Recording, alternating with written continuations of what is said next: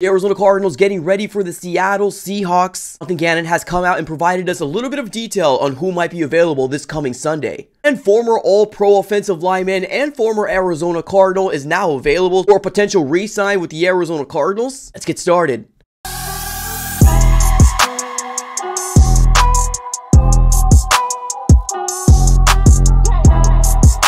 Into another video, definitely do me a huge favor, smack up that like button and subscribe for more Arizona Cardinals content. On this channel, we're covering the Arizona Cardinals breaking news, conversational pieces, everything surrounding your favorite team. So subscribe it up, it's absolutely for free.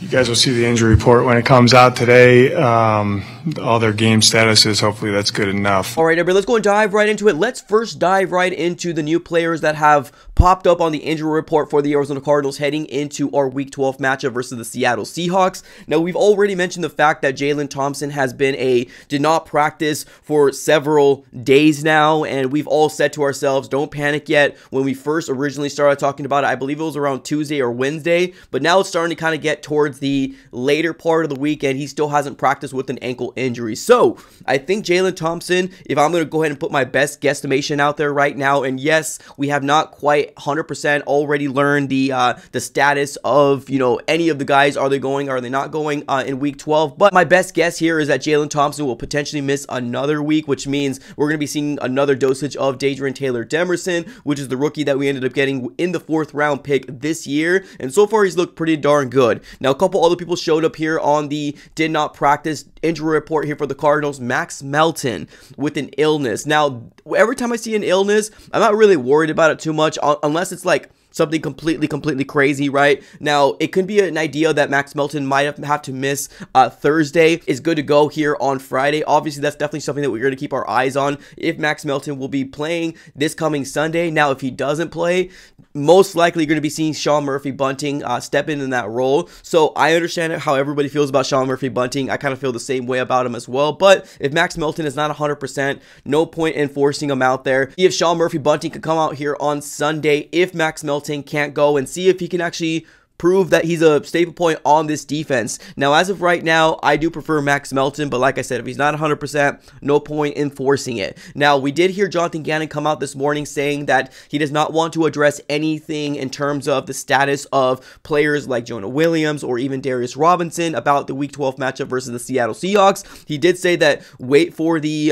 last injury report to drop this coming Friday to get the official. But right now, with what it kind of seems like, we're probably going to be dealing in a world where Darius Robinson and Jonah Williams are probably going to be questionable. And let's be honest, right? Those are the guys that everybody's really kind of got their eyes on, because if you truly think about it, we got Kelvin Beachum right now listed as limited on Thursday's practice. If Jonah Williams can go, that can definitely be a plug-and-play player there. If Jalen Thompson doesn't go, of course, we got Taylor Demerson to go ahead and come in there. If Max Melton doesn't go, of course, we got Sean Murphy-Bunting. Number one player right now that a lot of people have their eyes on if he's going to play or not, most likely is going to be Darius Robinson and Jonah Williams. But I think Darius Robinson is going to be a little bit more people getting excited about potentially seeing his debut here in Week 12. Excited. What's today? Tuesday? Well, no, Wednesday.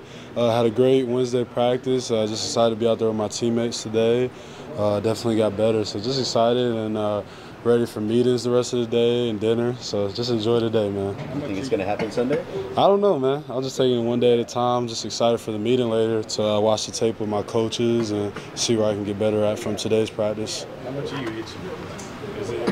I mean, yeah, it's been a long time. I haven't played since the Cotton Bowl, but at the end of the day, I'm just on my journey right now, and whatever we see best for the team, I'm going to do. So just focus on being the best Darius today. I don't think we're going to be getting the information until potentially maybe Saturday or heck, maybe even Sunday, being the fact that he might be a game time decision and probably listed as questionable for the game status heading into Week 12. But this is not new, right? This is not something that Jonathan Gannon has just started doing. He's always been doing this throughout his tenure as a head coach of the Arizona Cardinals. He loves to keep his cards close to his vest. He doesn't like to give too much information. Would love to get any sort of advantage heading into Week 12, especially versus a division rival in the Seattle Seahawks. So that is for the injury report here for the Cardinals. One thing I also want to mention here, ladies and gentlemen, is the fact that we ended up seeing a report earlier this morning that DJ Humphries, yes, if that sounds like a familiar name, for Arizona Cardinal left tackle that we ended up getting, I believe it was in 2015, 2016. It It was a while ago, right? But he was such a staple point in this Arizona Cardinal locker room,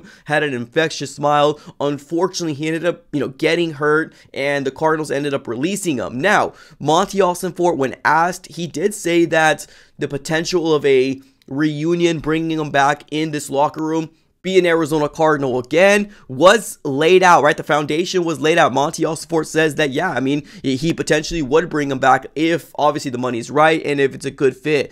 Being the fact that right now that we saw this report here from Ian Rappaport saying this, former Arizona Cardinal Pro Bowler left tackle DJ Humphries, who's recovering from a torn ACL, has been medically cleared to return to play, sources said. Humphries visited the Giants earlier in the season and could be a key option in the event of a major injury. Now, I also did see a report coming out here saying that he probably is going to target somewhere along the lines of maybe of a contending team or a fringe team, maybe a fringe playoff team, probably who DJ Humphries is going to target. We all know the Giants right now are currently in shambles. If you guys do not know, they ended up releasing Daniel Jones just outright. So right now, the New York Giants right now are going through a lot of things that they're going to have to fix up this offseason. So do I see DJ Humphries signing with the Giants? Probably not, but right now it is open, the fact that he's medically cleared. You're probably going to hear a lot more reports about DJ Humphries potentially making visits to all the other 31 teams, and let's call it like it is. He was a solid left tackle for the Arizona Cardinals and a Pro Bowler. So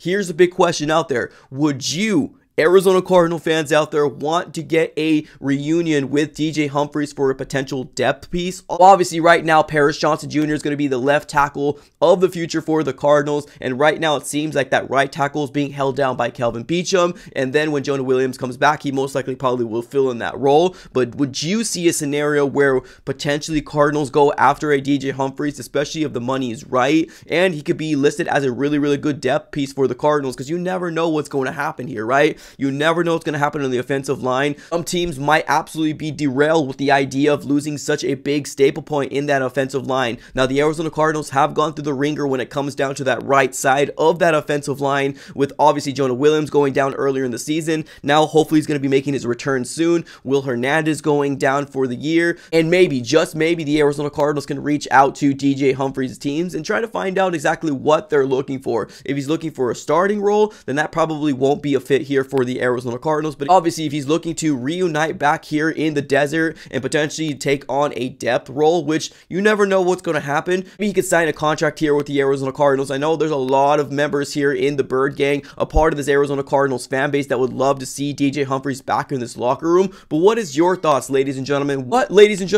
would you want the Arizona Cardinals to do? Would you want them to reach out to DJ Humphries and potentially sign him back here on a 1-2 year deal as a depth piece? Let me know in the comments below. I appreciate y'all for tuning in as always. Have a great rest of your day, and go Cardinals. You guys will see the injury report when it comes out today. All their game statuses, hopefully that's good enough.